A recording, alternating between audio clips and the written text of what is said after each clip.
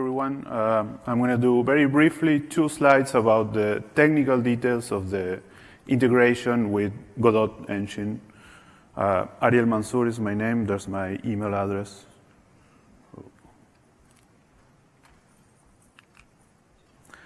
So this is a module for Godot Enjin. I'm going to go over what does it actually provide.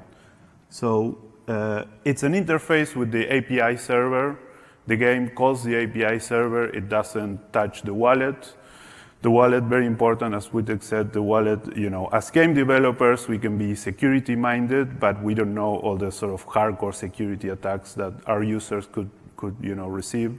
And so the wallet is, they work on that, right? They know all the, clipboard attacks and screenshot attacks and all the weird things that we don't know about.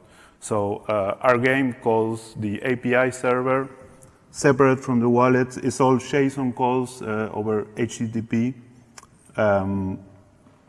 We use the Enjin objects to do all these calls.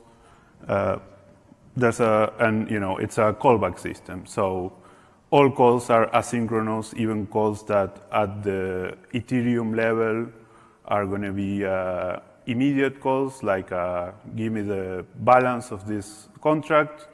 Obviously, this is an asynchronous call, so there's callbacks, there's user data with the callbacks, etc. There's a thread. It's polling multiple sockets. We're pulling the sockets, and then we're polling them.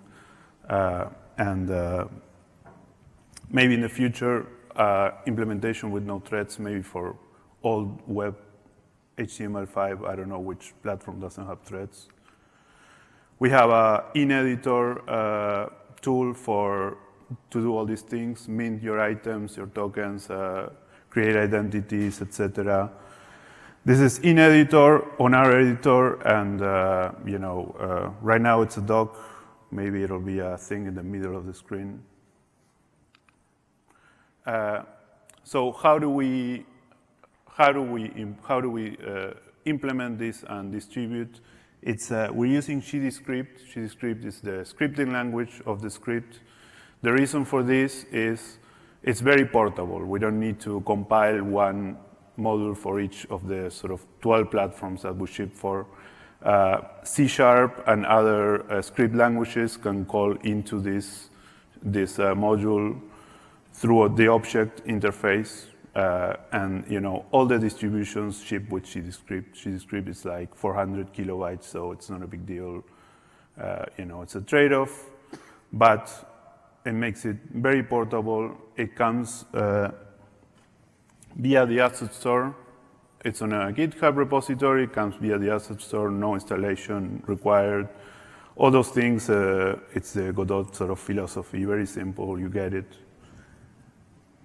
And it'll work on first version, Godot 3, eventually Godot 2 for the people who are sticking to that version for a bit. We'll backport before the first stable release for sure. And that's it. Questions, I'll be around at the booth or maybe here for a bit. Thank you.